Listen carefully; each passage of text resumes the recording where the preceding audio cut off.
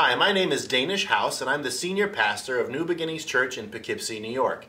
This is the August 2014 Progress Report video, designed to give you a sense of what's been going on in the last couple of months here at the church, and also of what's coming up in the near future. Thank you so much for being part of New Beginnings Church's ministries. Whatever your involvement, thanks for being part of the New Beginnings family. We could not do the ministry that we're doing without your help. In the last couple of months, some great things have been happening here at New Beginnings Church. We welcomed Maggie Carrington as a member of our church. We baptized Evelyn House. And we dedicated to the Lord Armani Hernandez and Caleb Oakley. And finally, we welcomed into this world Dominic Trapani, who was born just very recently. As for me, I've been preaching from 1 Peter on Sunday mornings, and I've been really enjoying it. It's a book that helps Christians know how to live as Christians in the midst of a hostile culture. On Sunday evenings, I've been leading a Bible study in the book of Acts, which it turns out is also about helping Christians to learn how to live in the midst of a hostile culture. It's been a lot of fun, and I hope you've been enjoying it. One of the things we've been trying out on Sunday mornings is this text message feature. As you listen to the sermon, if you have questions or comments, you're able to send text messages that I will then read and engage with at the end of the sermon. How have you liked that? Has that been helpful to you? Our hope was that it would help you to engage with the scriptures and engage with the sermon at a new level.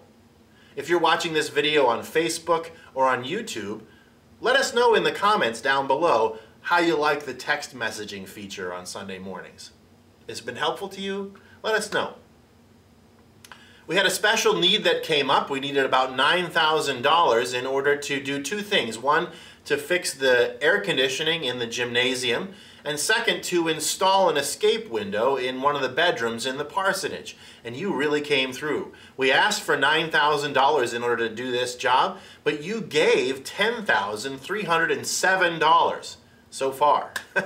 Thank you so much. This work is going to be able to be done now quickly and well.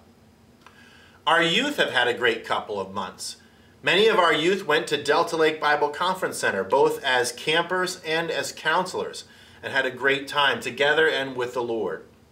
Pastor Gary was invited to teach an entire week of services at Delta Lake and did a fantastic job. He also took some of our youth to Darien Lake for the Kingdom Bound event, which was filled with a lot of great concerts and great Bible teaching. And our youth came back from that to be involved with Vacation Bible School, which was quite a fun time. We had over 65 guests here at the church, both kids and adults, studying the scriptures, having a great time together. Our staff did a fantastic job pulling that wonderful event together. Thank you so much. As I shoot this video, our India team is ready to return. I think it's tomorrow evening, and we're looking forward to hearing what God did through them as they were serving in India. Starting at the end of September, we've got an experiment that we're going to try here at New Beginnings Church. We want to try something new. We've been listening to people talk about some things that are going really well at the church and some things that could be improved. And one of the areas that's singled out for constant improvement is the area of Sunday school. We have great, dedicated teachers who are doing a fantastic job, and we seem to be serving older adults and teenagers quite well. But we're not really serving younger adults or children very well with our Sunday school. They don't seem to be coming. So our mission as a church is to be mission-minded, Christ-centered, family-friendly disciples of Jesus Christ. But we feel like we can do a better job of helping people to grow as disciples. I've been working with the children's ministry leaders, and with the input of the elder board and the ministry team leaders, we've put together an idea to try something different with Sunday school. Instead of inviting people to come earlier for Sunday school and to be involved in a class that's not really connected with the material that we're doing on Sunday morning, we want to encourage you to stay after church for a time of refreshments, a time of celebration of significant milestones in people's lives, and for cool discussions around tables about the things that we learned in that morning's service. And specifically, how can we apply what God was saying to us in the Sunday morning sermon to our daily lives?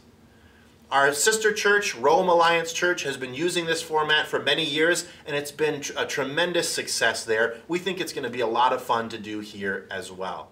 And we hope that this format will help adults, teens, and kids to engage with the scriptures and to become doers of God's word, not just hearers of it. Now, there's a lot of details we still have to work out. We haven't figured out a name yet, for one thing. We brainstormed as a leadership team. We came up with 5 ideas. After Program was one of them. Discipleship Training Academy, Zeroing In, After 90, and Table Talk. Those were the 5 names we came up with, but frankly, we're not really in love with any of them. If you really like one of those names, or if you've got a better idea, talk to an elder or a ministry team leader, or put it in the comments under this video. We'll be happy to hear it, and maybe you'll come up with the best name. Who knows? Hey, good things have been happening here at New Beginnings Church, and great things are in store. Thank you for being part of the ministry of New Beginnings Church. God bless you.